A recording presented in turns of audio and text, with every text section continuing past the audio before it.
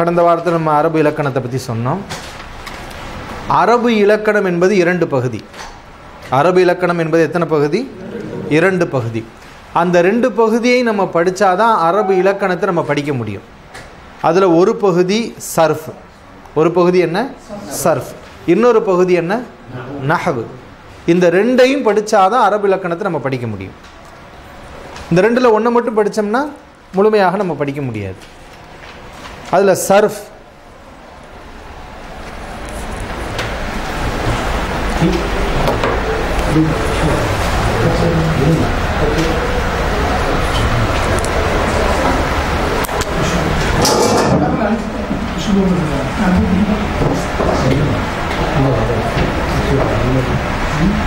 முதல் என்னது? சர்ஃப்.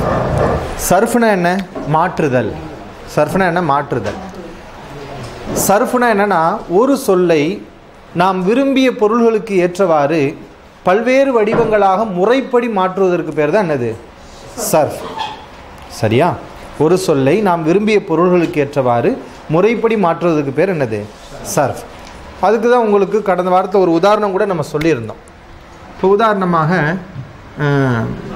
நடந்தான், நடத்தல், நடத்தல்னு வச்சுக்கிறோம். நடத்தல், நடக்கிறது, நடத்தல். இது ஒரு சொல்.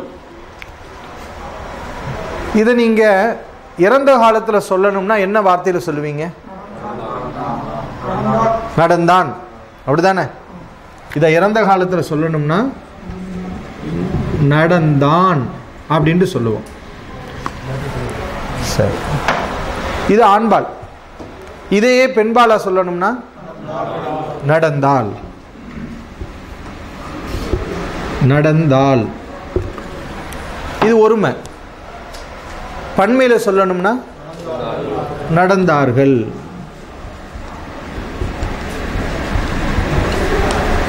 நடந்தார்கள். சரியா? நடந்தார்கள். இதெல்லாம் படற்கை. மூணாவது, தேர்ட் பர்சன், மூணாவது உள்ள ஆளை பற்றி பேசுறது. இதையே முன்னாடி உள்ள ஆளை பற்றி பேசுறதா இருந்தால் முன்னாடி உள்ள ஆள், முன்னாடி உள்ள ஆள். நீ நடந்தாய், நீ நடந்தாய். சரியா? இது ஒருமை. தேர்ட் பர்சன்ல ப்ளூரல், பன்மையா வரணும்னா என்னது? அவர்கள், முன்னிலை, முன்னிலை. நீங்கள் நடந்தீர்கள், நடந்தாய், நடந்தீர்கள். சரியா? சரி, நீங்கள் நடந்தீர்கள். இது இறந்த காலம். இதே வருங்காலத்தில் சொல்றதா இருந்தா நீ நடப்பாய், நீ நடப்பீர்கள். இப்போ பாருங்க, ஒரு சொல்லுதான், நடத்தல்ங்கிற சொல்லுதான் எப்படி மாறுது? தான், தாள், என்னது? தார்கள், தாய், என்னது? நடந்தீர்கள். இப்போ ஒரு சொல்லு மாறுதா? இதுக்கு பேர் தான் சர்ஃபுங்கிறது. அலைஹிஸ்ஸலாம். இப்போ தமிழ் மொழியில் நம்ம தெரியும், மொழி தெரியறதுனால நம்ம மாற்றிட்டோம். சரியா? இதையே அரபியில் மாற்றுறதுக்கு பேர் தான் என்னது? சர்ஃப். அரபில் மாற்றுறதுக்கு பேர் தான் என்னது? சர்ஃப். இப்போ நடத்தல் அப்படின்னா மஷி. அரபியில் என்ன சொல்லுவாங்கன்னா மஷி அப்படின்னு அர்த்தம். இப்போ நடந்தான், மஷா. நடந்தார்கள், மஷவ். நடந்தால், மஷத். சர்ஃப்னா புரியுதா? ஒரு சொல்லை நாம் விரும்பிய பொருள்களுக்கு ஏற்றவாறு பல்வேறு வடிவங்களாக முறைப்படி மாற்றணும். இப்போ இதெல்லாம் நம்ம இஷ்டப்படி மாற்றுவோமா? நம்ம இல்லை, மொழியில் எப்படி வச்சுருக்காங்களோ அப்படித்தான் நம்ம மாற்றுவோம். இது மாதிரி தான் அரபுலையும் ஒரு சொல்லை பல்வேறு வடிவங்களாக, நாம் விரும்பிய வடிவங்களாக, நாம் விரும்பிய பொருள்களுக்கு ஏற்றவாறு பல்வேறு வடிவங்களாக முறைப்படி மாற்றுவதற்கு பேர் தான் என்னது? சர்ஃப். இப்போ சர்ஃப்னா விளங்குதா உங்களுக்கு? சரி, புதுசாக வந்த ஆட்களுக்கு எதுவும் சர்ஃப்னா என்னென்னு புரியாமல் இருக்குதா? புரியாதுன்னா கேட்கலாம் நீங்கள். சர்ஃப்னா ஒரு சொல்லை பல்வேறு வடிவங்களாக மாற்றுறதுக்கு பேர் தான் என்னது? சர்ஃப்.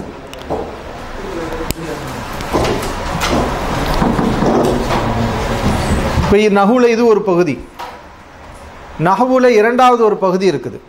நஹுவில் என்னது? இரண்டாவது ஒரு பகுதி. இலக்கணத்தில் ரெண்டாவது பகுதி நஹ்வு. அந்நஹவு. சரியா? அந்நஹவு. இப்போ நஹுனா என்ன தெரியுமா?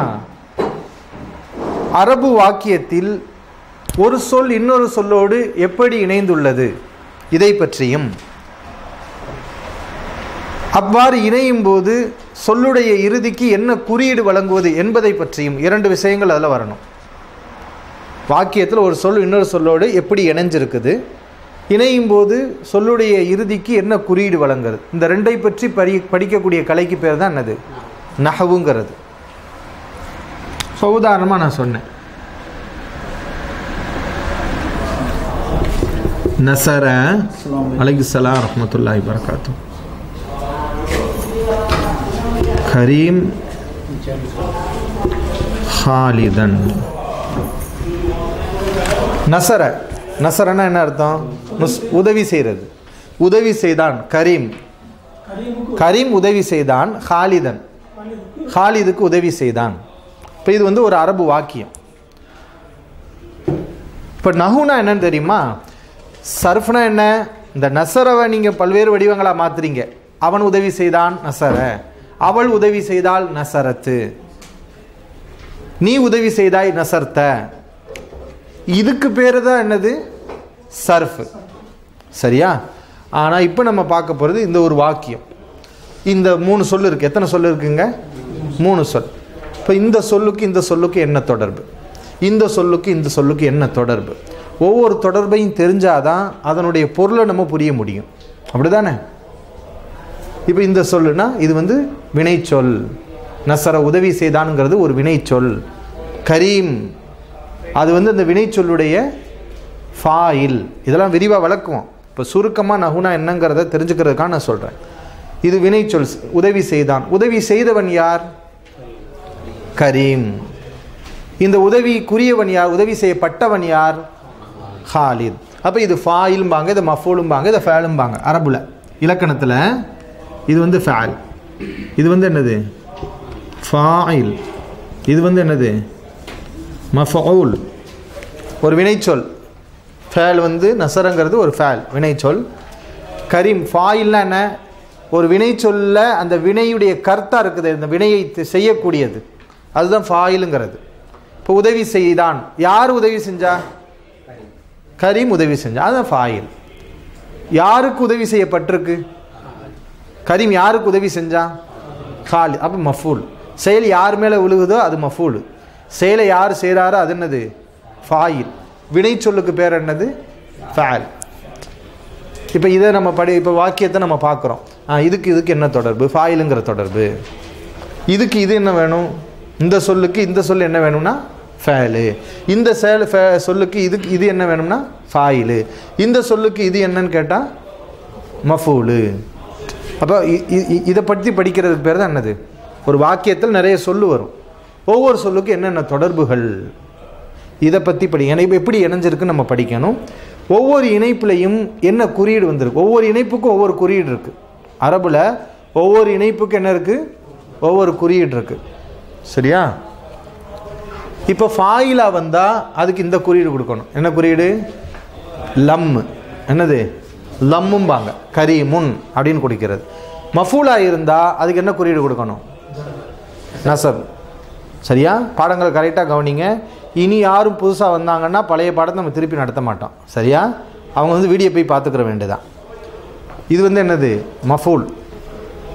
மஃபூலுக்கு குறியீடு என்னென்னா நசபு. இந்த ரெண்டுக்கு வேறுபாடு புரியுது அவங்களுக்கு? கரீமுன் ஹாலிதன். இப்போ இதை போய் கரீமன்னு படிக்கக்கூடாது, இதை என்ன செய்யக்கூடாது? ஹாலிதுன்னு படிக்கக்கூடாது. அப்போ கடைசி எழுத்துக்கு என்ன குறியீடு? ஃபாயிலா வந்தால் லம்மு, மஃபூலா வந்தால் என்னது? ஃபதஹு அல்லது நசபு. இதுக்கு பேர் தான் என்னது? நஹு. நஹுனா புரியுதா? சொல் மற்ற சொல்லோட எப்படி இணைஞ்சிருக்கு, அவ்வாறு இணையும் போது ஒவ்வொரு இணைப்பின் போது சொல்லுடைய இறுதிக்கு என்ன குறியீடு வழங்குறது, இதை பற்றி படிக்கிற கலைக்கு பேர் தான் என்னது? நஹு. இப்போ சர்ஃபுக்கு நஹுக்குள்ள வேறுபாடு தெரியுதா?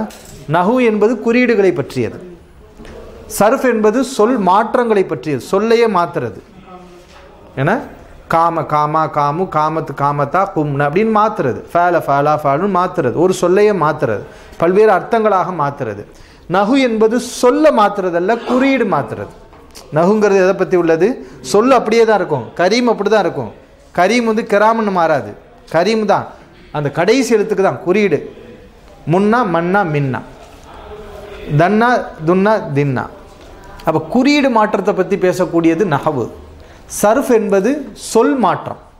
சர்ஃபுங்கிறது என்னது? சொல் மாற்றத்தை பற்றி பேசக்கூடியது. நஹு சர்ஃப்னு விளங்கிருச்சா?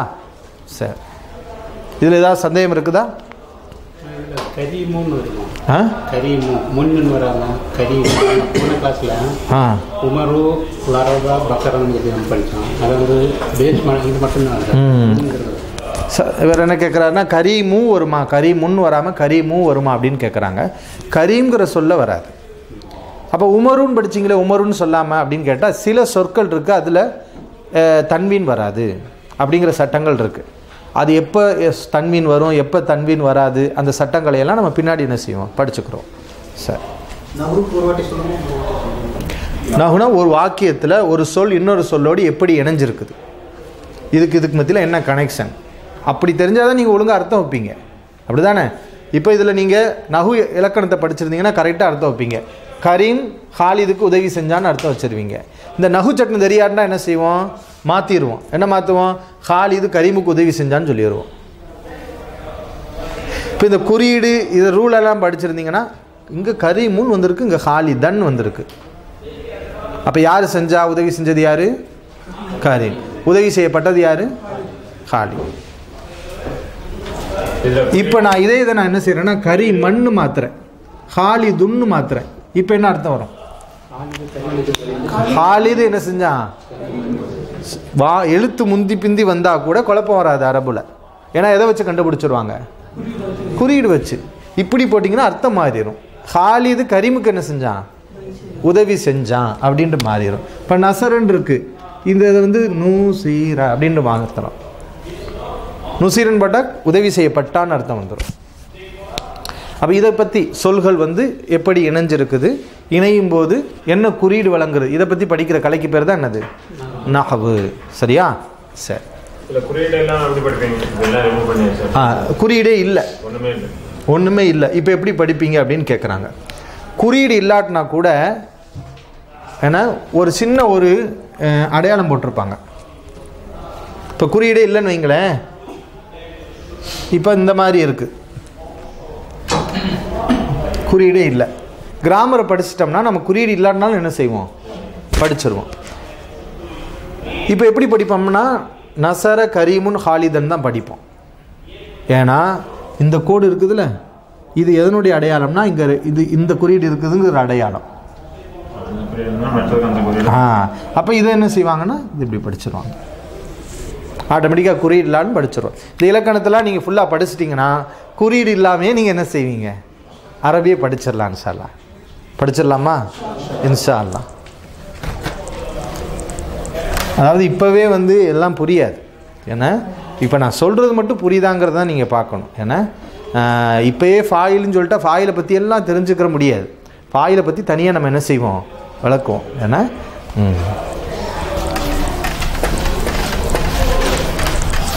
சரி, சொற்கள் எத்தனை வகைப்படும்? யார் சொல்லுவா? தெரிஞ்சவங்க கை தூக்குங்க, சொல்லுங்க.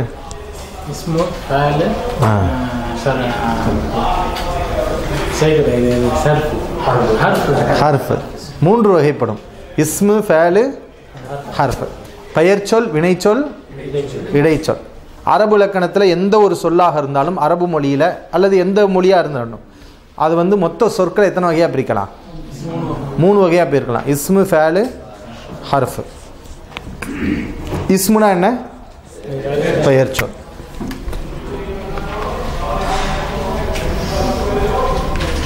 இஸ்மு, அல் ஃபேலு, அலைஹிஸ்ஸலாம் வரஹ்மத்துல்லாஹி வபரகாத்துஹு, அல் ஹர்ஃப்.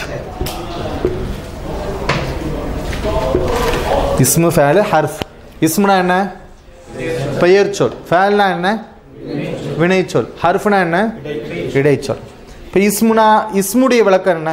யார் சொல்லுவா? தெரிஞ்சவங்க கை தூக்குங்க. சொல்லுங்க. பொருள் இருக்கும், காலம் இருக்காது. அதான் பெயர் சொல். ஒரு பெயரை குறிக்கின்ற சொல். ஒரு பொருளின் பெயரை குறிக்கின்ற சொல் என்ன சொல்? பெயர் சொல். பொருள் இருக்கும், காலம் இருக்காது. இதுக்கு உதாரணம் என்ன? இஸ்முக்கு உதாரணம் ஒரே உதாரணம். வேற ஏதாவது உதாரணம் சொல்லுங்க.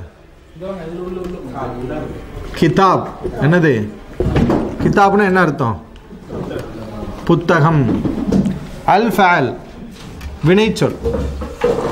இப்ப பாருங்க, புத்தகம் கிதாபுன்னு சொல்றோம்ல. புத்தகம் என்றால் மீனிங் இருக்கா இல்லையா? மீனிங் இருக்கு. ஆனா காலம் இருக்கா? காலம் இருக்கா? இல்ல. காலம்னா என்ன? இறந்த காலம், வருங்காலம், நிகழ்காலம். இதுதானே காலம். இந்த காலம் எதுவுமே இல்லை. இதுக்கு பேர் தான் என்னது? பெயர் சொல். சரியா? கேமரா அது ஒரு பெயர் சொல். ஆடை பெயர் சொல்ல என்ன? பெயர் சொல். அது மனிதருடைய பெயர் சொல். மிருகம் பெயர் சொல். காலம் இல்லாமல் பொருள் வருகிற சொல் எல்லாமே என்னது? பெயர் சொல். அதாவது ஒரு பொருளின் பெயரை குறிக்கின்ற சொல். இப்போ இதுக்கு பேர் என்னது? இது ஒரு பொருள். இதுக்குரிய பேர் என்ன? பேனா. தமிழ் மொழியில பேனா, அது பெயர் சொல். அரபுல என்னது? கலம் அப்படின்ட்டு. சரியா? இப்போ இது ஒரு பொருள். இதுக்குரிய பேர் என்ன? தொப்பி. அப்போ தொப்பிங்கிறது என்னது? பெயர் சொல். ஒரு பொருளை குறிப்பதற்காக நம்ம பயன்படுத்தக்கூடிய சொற்கள் இருக்கே, அது என்னது? பெயர் சொல். அதுல என்ன இருக்காது? காலம் இருக்காது. என்ன இருக்கும்? பொருள் இருக்கும். இதான் என்னது? பெயர் சொல். ஃபஅல்னா என்ன? யார் சொல்லுவா? சொல்லுங்க. பொருளும் இருக்கும், காலமும் காட்டும். பொருளும் இருக்கும். பொருள்னா என்ன அர்த்தம்? மீனிங் இருக்கும். அதுல ஒரு காலமும் இருக்கும். இப்போ உதாரணம், லரப. லரபனா என்ன? அடித்தான். லரபனா என்ன? அடித்தான். மீனிங் இருக்கா? இருக்குது. பொருள் இருக்குது. காலம் இருக்குதா? என்ன காலம்? இறந்த காலம். அடிப்பான் எதிர்காலம். மீனிங் இருக்குது, காலம் இருக்கு. அப்போ இப்படி இருந்துச்சுன்னா அதுக்கு பேர் என்ன? ஃபஅலும்பாங்க அரபியில். தமிழில் சொல்றது என்னது? வினைச்சொல் அப்படின்ட்டு சொல்லுவாங்க. ஹர்ஃப் என்றால் பின்னாடி யார் சொல்லுவா? ஹர்ஃப்னா நம்ம சொன்ன விளக்கம் ஏற்கனவே. இடைச்சொல். இடைச்சொல்லுக்கு நம்ம என்ன விளக்கம் சொன்னோம்? உதாரணம் கேட்கல, என்ன விளக்கம்? பொருளும் இருக்காது, காலம் இருக்காது. அது தனித்து பொருள் தராது. பொருள் இருக்கும். அந்த பொருள் எப்போ வரும்னா வேறொரு சொல்லோட சேர்ந்து வரும்போது தான் வருமே தவிர தனியாக வரும்போது அதுக்கு என்ன வராது? பொருள் வராது. அதுக்கு தான் உதாரணம் ஒன்று செஞ்சோம். ஃபீனா என்ன? இல். ஃபில் பைத்தி என்ன அர்த்தம்? வீட்டில். இப்போ பைத்துங்கிறது என்னது? இந்த மூணுல என்ன? பெயர் சொல். அந்த அதுக்கு முன்னாடி வந்திருக்க ஃபீ, அது என்னது? அதான் ஹர்ஃப், இடைச்சொல். ஃபீனா இல்லுன்னு அர்த்தம். அது தனிச்சு பொருள் வராது. வேறொரு சொல்லோடு வரும்போது, அலைக்குஸ்ஸலாம், வேறொரு சொல்லோடு சேர்ந்து வரும்போது தான் என்ன செய்யும்? அதுக்கு பொருள் வரும். இப்போ இங்கே காலம் இருக்கா? காலமும் இல்லை. இந்த ஃபீங்கிற சொல்லுல காலமும் இல்லை, என்னவும் இல்லை, பொருளும் இல்லை. இந்த பைத்துங்கிற சொல்லோட சேர்ந்து வரும்போது தான் வீட்டில்னு ஒரு பொருள் வருது. இல்லைன்னா வெறுமனே இல்லுங்கிறத நம்ம சொல்லுவோமா? சொல்ல மாட்டோம். அப்போ இதுக்கு பேர் தான் என்னது? ஹர்ஃப். இப்போ இஸ்மு ஃபேல ஹர்ஃப்னா என்னன்னு தெரியுதா? சரி. எந்த சொல்லாக இருந்தாலும் இந்த மூணில் ஏதாவது ஒன்றா தான் இருக்கும். எந்த சொல்லாக இருந்தாலும் நீங்கள் குரானை அப்படியே பிரட்டி பாருங்கள். இந்த ஒட்டுமொத்த குரானை எடுத்தாலும் அது இந்த மூணில் ஏதாவது ஒன்றா தான் இருக்கும். எந்த ஒரு புத்தகமாக இருந்தாலும் சரி, இந்த மூணில் ஏதாவது ஒன்றா இருக்கும். இந்த மூணை தாண்டி ஒரு சொல்லு இருக்குமா? இருக்கவே இருக்காது. உதாரணமாக நம்ம என்ன சொல்கிறோம்? அடிக்கடி ஓதக்கூடிய சூரா குல் ஹுவல்லாஹு அஹத், அதை எடுத்துக்கிறோம்.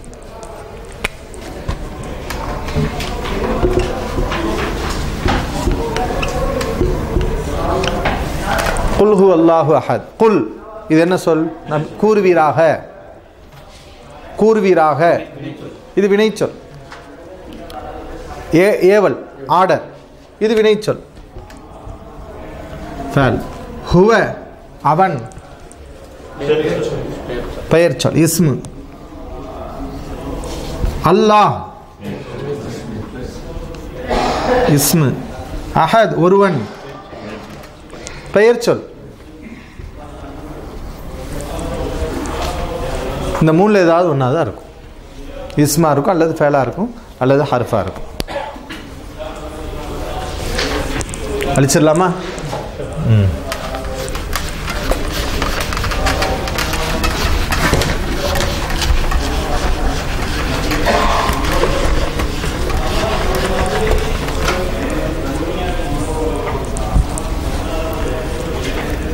இப்போ வினைச்சொல் எத்தனை வகைப்படும்? யார் சொல்லுவா? கை தூக்குங்க. சொல்லுங்க, எத்தனை வகைப்படும்? அம்ரு, நஹி. தமிழில் சொல்லுங்க.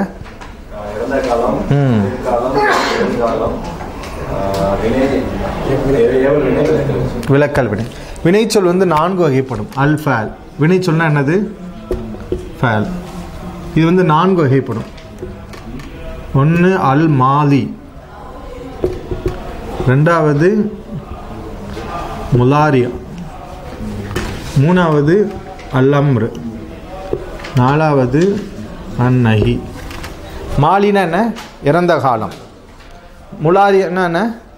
வருங்காலம், நிகழ்காலம். அல் அம்ரு ஏவல் வினை, நஹி. இப்போ மாலிக்கு உதாரணம் ஏதாவது சொல்லுங்க. இறந்த காலத்துக்கு ஏதாவது ஒரு உதாரணம். நியூ ஸ்டூடெண்ட் யாராவது சொல்லுங்க.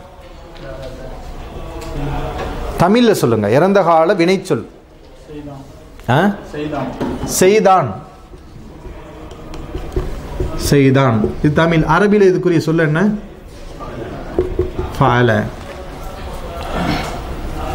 இது மாலி. வருங்காலம், இதையே வருங்காலமா மாத்தணும்னா செய்வான். இது வருங்காலம். செய்வான் வருங்காலம். இதுக்குரிய அரபு வேர்டு எஃப் அலு. அம்ரு செய்வான், செய்தான், செய்வான். ஏவல் வினை. இதில் ஏவுங்க, செய். இது ஏவல் வினை. அம்ருன்னா என்ன? ஏவல் வினை. இது விலக்கல் வினை. இது வினை, இது இறந்த கால வினை, இது வருங்கால வினை, இது ஏவல் வினை, இது விலக்கல் வினை. அம்ரு செய். இதுக்குரிய அரபு வேர்டு இஃப் அல். இதுல விலக்கல், தடுக்கணும். நீங்க செய்யாதே அல்லது செய்ய வேண்டாம், செய்யாதே. இதுக்குரிய அரபு வார்த்தை லா தஃப் அல். லா தஃப் அல். இது வினைச்சொல் 4 வகைப்படும். எத்தனை வகைப்படும்? இறந்த காலம், முலாரியா, வருங்காலம், ஏவல் வினை, விலக்கல் வினை. இப்போ இதில் நிகழ்காலம் வரலையே நீங்கள் கேட்கலாம். அரபு மொழியில் நிகழ்காலத்துக்குன்னு தனி ஒரு சொல்லு கிடையாது.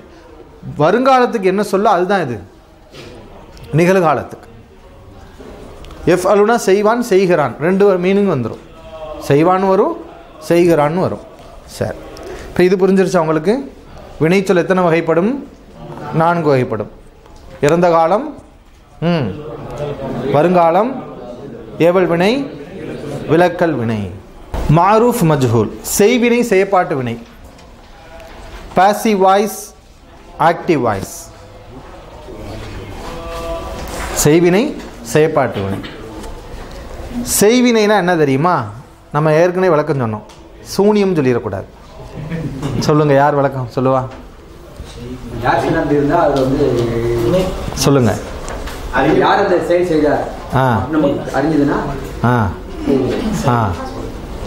செயலை செய்தவர் கூறப்பட்டிருந்தால், செயலை செய்தவர் கூறப்பட்டிருந்தால் அது செய்வினை. செயலை செய்தவர் கூறப்படவில்லை என்றால் அது என்னது? செயற்பாட்டு வினை. அதுக்கு உதாரணம்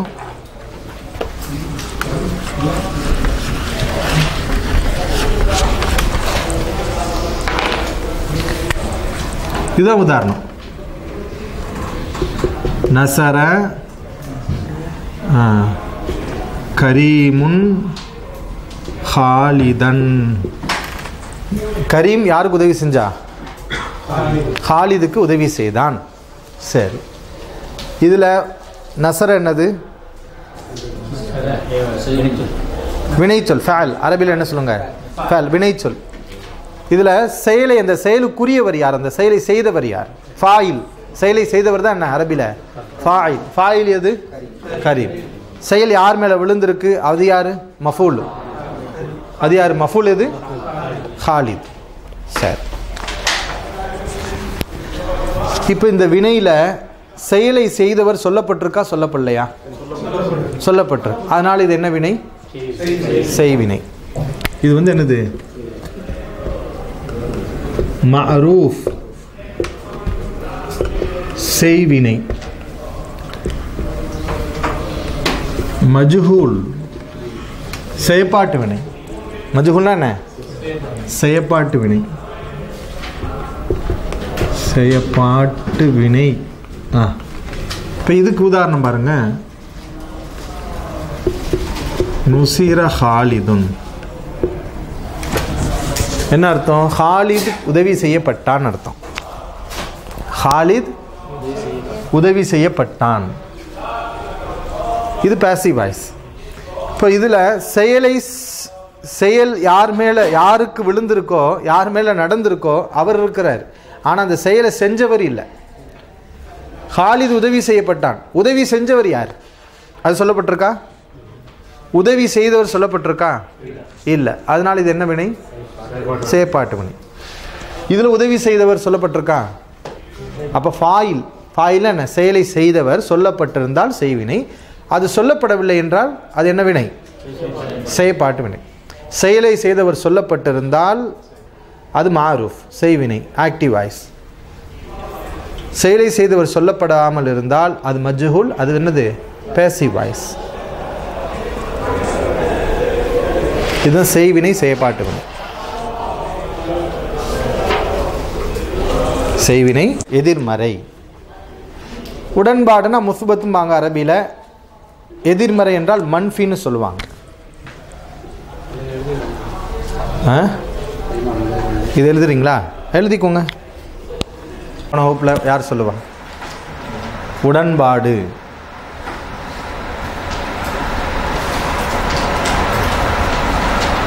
சொல்லுங்க. கட்டளை மாதிரியா? எல்லாம் செயல் தான். அதை உதாரணம் சொல்லக்கூடாது. ஏன்னா இது என்னன்னு கேட்கும்போது விளக்கம் என்ன, விளக்கத்தை சொல்லணும், அப்புறம் தான் உதாரணம் சொல்லணும்.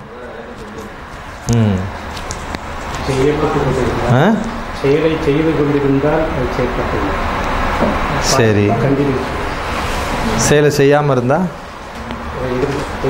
சரி. செயல் நடப்பதை பற்றி பேசும் வினை செய்வின், உடன்பாட்டு வினை. செயல் நடக்கவில்லை, செயல் நடக்காமல் இருப்பதை பற்றி பேசும் வினை எதிர்மறை. ஒரு செயல் நடக்கிறத பற்றி பேசினா அது என்னது? உடன்பாடு. செயல் நடக்கலை என்பதை பற்றி பேசினால் அது என்னது? எதிர்மறை. உடன்பாடு எதிர்மறைனா வழங்கிக்கோங்க.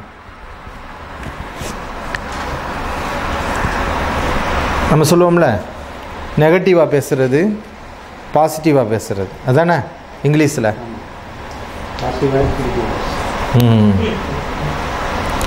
இப்போ பாருங்க, நசரன் சொன்னேன்ல, உதவி செய்தான். இது உடன்பாடா எதிர்மறையா? உடன்பாடு. உதவி செஞ்சான், செஞ்சதை பற்றி பேசுகிறோம். இப்போ இதை நான் என்ன செய்கிறேன்? மா உதவி செய்யலைன்னு சொல்கிறேன். கரீம் ஹாலிதுக்கு உதவி செய்யலை இப்படி சொன்னால் அது என்னவாயிரும்? எதிர்மறை. ஏன்னா நம்ம எதை பற்றி பேசுகிறோம்? நடக்கலைன்னு சொல்லி பேசுகிறோம். ஃபி மாஃபி. ஃபீன்னு சொன்னால் என்ன? இருக்குது, இது உடன்பாடு. மாஃபி அப்படின்னா இல்லை, அவ்வளோதான். செய், இது உடன்பாடா எதிர்மறையா? உடன்பாடு. செய்யாதே எதிர்மறை. இப்போ செயல் நடக்கிறத பற்றி பேசுனா அது உடன்பாடு, செயல் நடக்கலைங்கிறத பற்றி பேசுனா என்னது? எதிர்மறை. இதுதான் உடன்பாடு எதிர்மறை. அல் முஸ்பத் மன்ஃபி. முஸ்பத் அல் மன்ஃபி. ஆமாம், மீம் இது. முஸ்பத் மன்ஃபி இது உடன்பாடு, இது எதிர்மறை. எதிர்மறை. சரி, நம்ம படிக்க போகிறது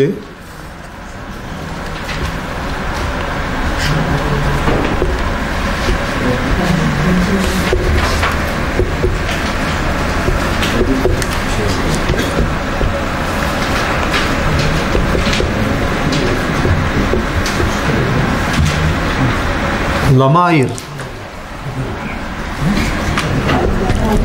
அல்லமாயிர் பிரதிபெயர்ச்சம்.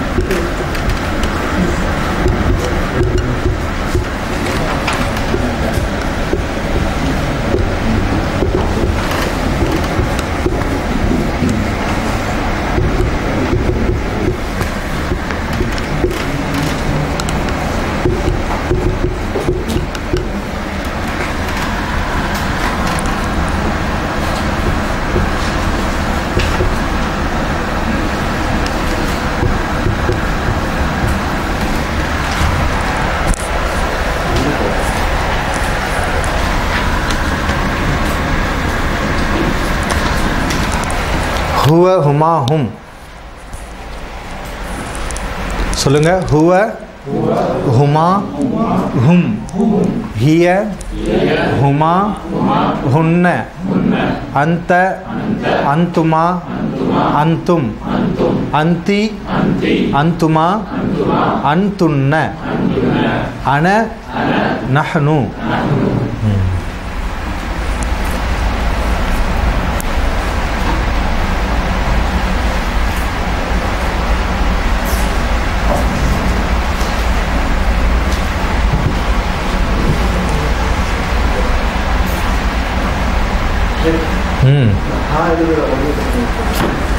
எழுதுகிற முறையா? இப்படி போடுங்க, இப்படி போடுங்க. மறுபடியும் தான் இப்படி போடுங்க. முட்டை மாதிரி இங்கேருந்து என்ன இப்படியே ஒரு ஜீரோ கொண்டு வர மாதிரி கொண்டு வந்து இப்படி போட்டுருங்க. அவ்வளோதான். நான் இப்படி எழுதியிருக்கிறேன், ஒன்றும் பிரச்சனை இல்லை. உங்களுக்கு பிடிச்ச மாதிரி நீங்கள் எழுதிக்கலாம். எல்லா பேருடைய எழுத்தும் ஒரே மாதிரி இருக்காது என்ன. இதில் இந்த 6 இருக்குல்ல, மொதல் 6 மொத்தம் எத்தனை இருக்குது?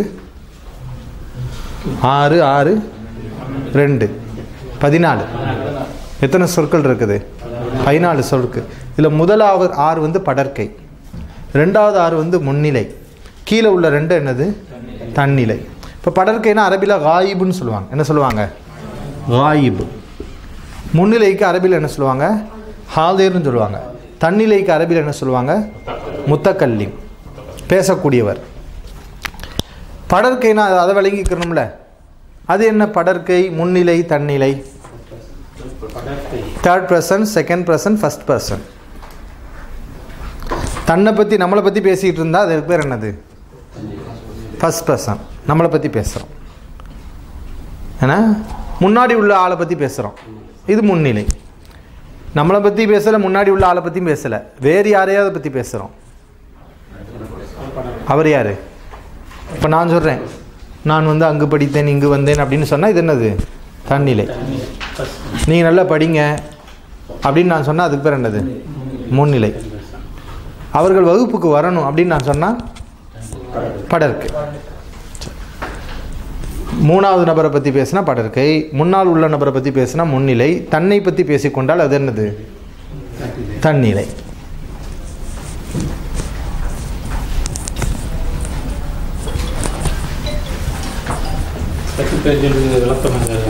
சொல்கிறேன். இது வந்து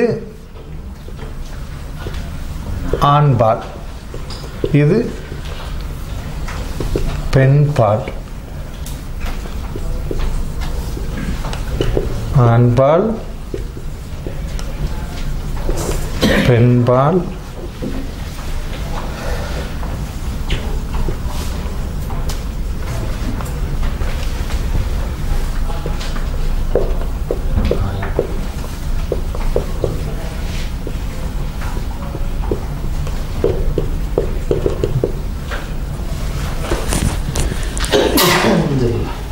இரஹமக்கல்லாஹ்.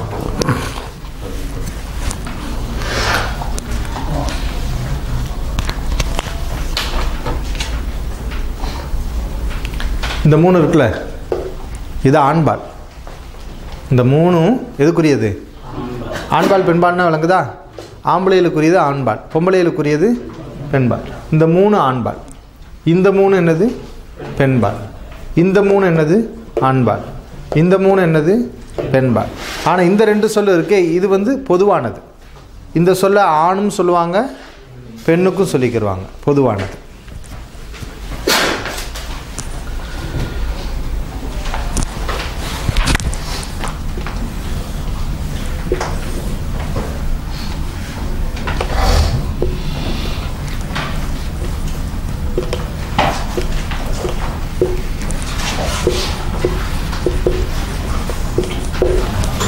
இது பூரா என்னது?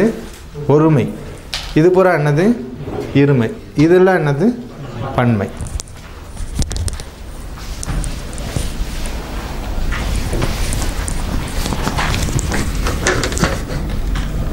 இதனுடைய மீனிங் அவன், அவர்கள், இருவர்,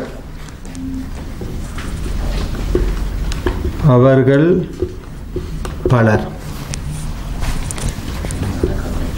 அவள், இது வந்து அவர்கள், அவர்கள் இரு பெண்கள்,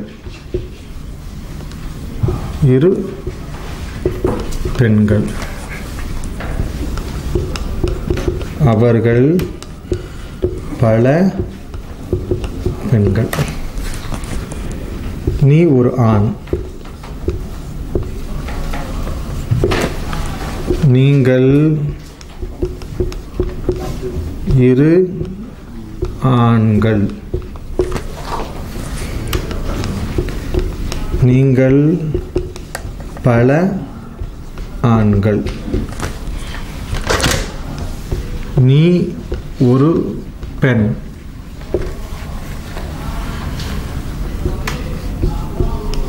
நீங்கள் இரு பெண்கள், நீங்கள் பல பெண்கள், நான், நாங்கள். அவன் இருக்குல்ல, அவன் ஒரு ஆண் கூட போட்டுக்கலாம். அவன் ஒரு ஆண், அவர்கள் இரு ஆண்கள், அவர்கள் பல ஆண்கள்.